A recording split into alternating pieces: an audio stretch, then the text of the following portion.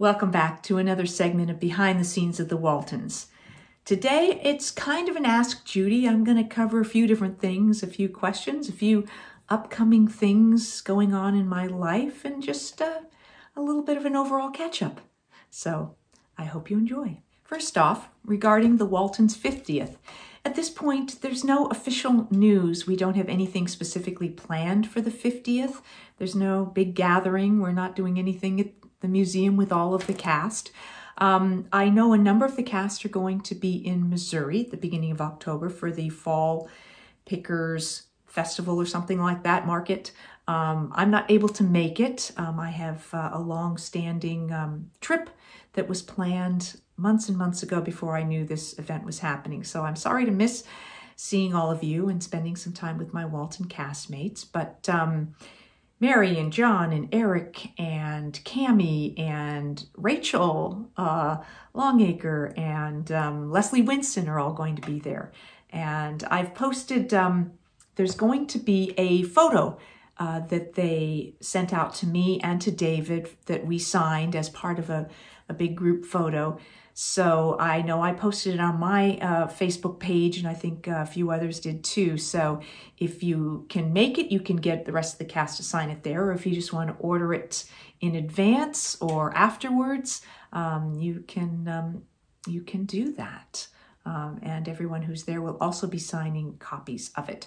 So that's a 50th news update. There's also going to be something coming up next year, which is not really our 50th, but maybe part of still the airing of the 50th, the first season. There's going to be an event up in Canada. For those of you who are in the Northeast, it'll be somewhere, I think, like Niagara on the Lake. So we'll be posting more information about that. It's part of a sort of a tour, starting in Toronto and going around parts of Ontario, Canada. So some of the Walton cast, me and Cammie and Eric and Mary, will all be participating in some events for the first 3 or 4 days of that tour group. And then we'll be having a public event, I believe, on the last day that we're up there. And then the tour will continue on for a few other cities. So we'll be posting more information about that. So these are all kind of 50th things that are happening. In other news on my front, as I mentioned, I won't be at the Fall Pickers event because I'm going away on a trip. I recently mentioned that my husband and I celebrated our 20th anniversary. So we had, in conjunction with the 20th, planned a trip to France.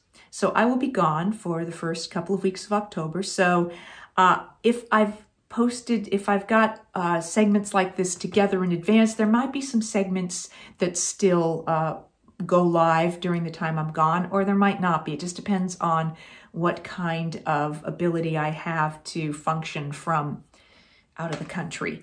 And but I can pretty much guarantee I won't be available to be answering comments during those first couple of weeks. So if you see an episode and you have a comment, I don't know if I'll have a chance to get back to those 2 weeks worth of comments. I get hundreds of comments a day, so it takes me a fair bit to stay up on them. But so don't take it personally if you don't hear from me in the first couple of weeks of October, and I will try and pick things back up then once I'm back. So I'm going to keep repeating this message so people don't go, where did she go? And why isn't she posting? So first 2 weeks of October, Judy is on vacation. Another thing coming up in the near future is I'm just wrapping up a Christmas CD. I think I've mentioned that a couple times. I took a little bit of video when I was in the recording studio, so I'll be sharing some little snippets of that with you. It was just, I took my camera and I threw it on a tripod, so I don't know. I haven't even looked back at it yet, but I may share a little bit of that. And then I will again be putting out information about the CD when it's available. Most likely around the beginning of November, it'll start being available. If you want a copy, if you want to order a copy for someone for Christmas, they'll probably be available digitally, as well as if you want hard copies. Hard copies of any of my staff photos, CDs are always available on my website, judynorton.com. And anything that's ordered through my website, I do sign personally. So if you order a picture or a CD and you want it to Mary, let me know. Otherwise, I just sign it to whoever ordered it. So if you want it for somebody else as a gift, you'd have to let me know that in the special instructions. So stay tuned for more information about my Christmas CD. I am so excited about it because I've wanted to do a Christmas CD forever. And I just, during COVID, I went, you know what? This is the time. I have time to do this. So it's been a couple of years in the making, but we're getting close. And I absolutely love Christmas songs. So I just picked a lot of my favorites to share. So more information on that will also be forthcoming. As you know, I recently sat down with Rachel Longaker, which was so lovely.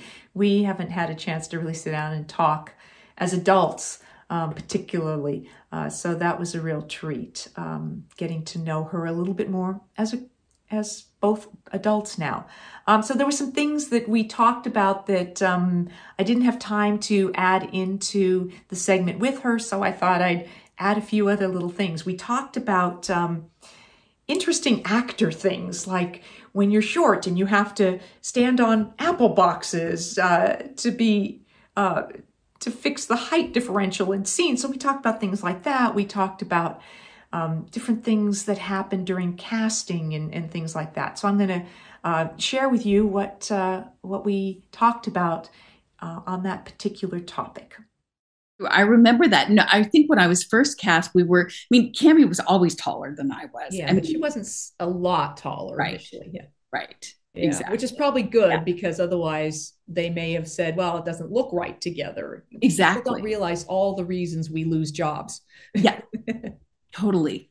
Yeah. No, I remember on the show, I always had to be put up on an apple box, for my close up or my, behind the camera. I always had to be put up on an apple box. For people who don't know what an apple box is, yes, it's like a plywood box, and they come in different heights from a quarter to a half to a full foot, and they'll put actors on them so that they can get more height proximity, so that the camera isn't like shooting from way low up onto somebody's close up, or if two people are together, there isn't so much height difference that the camera can't frame tightly.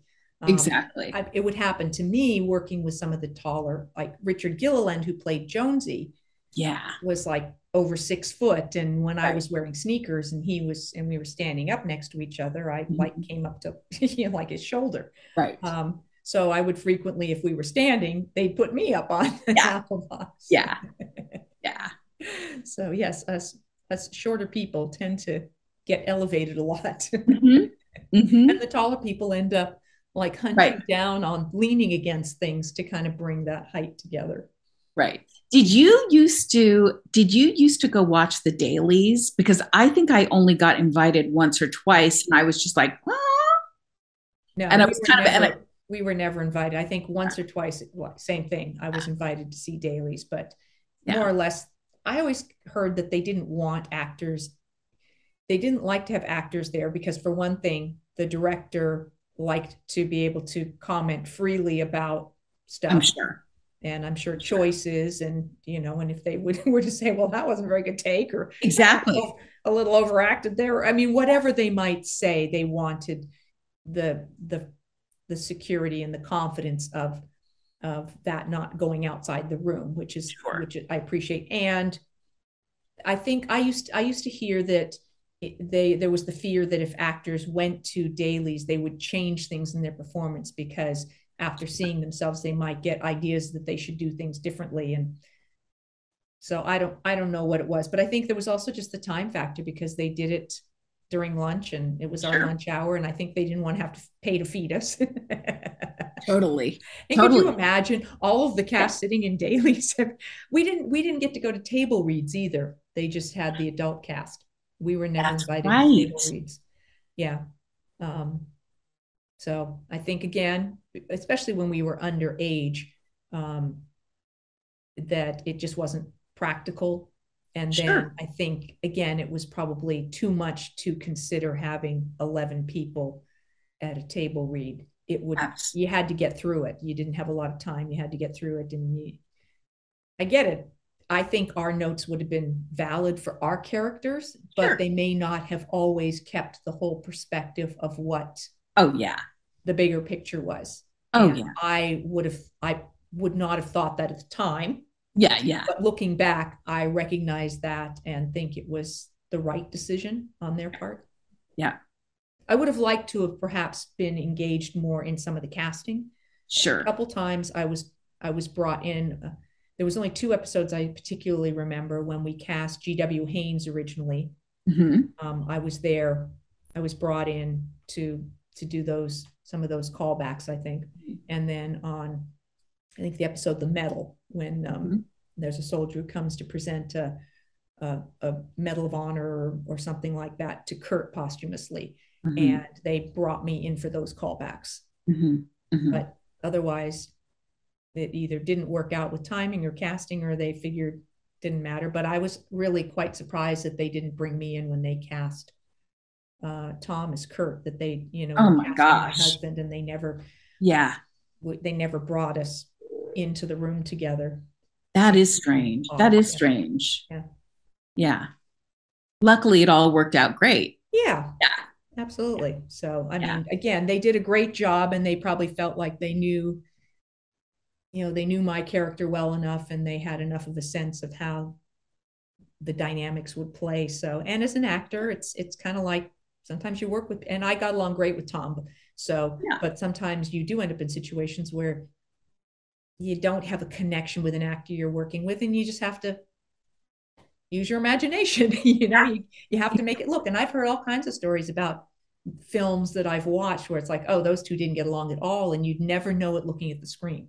Absolutely. They had great, that's what actors do. They create on-screen chemistry, even if they don't feel it.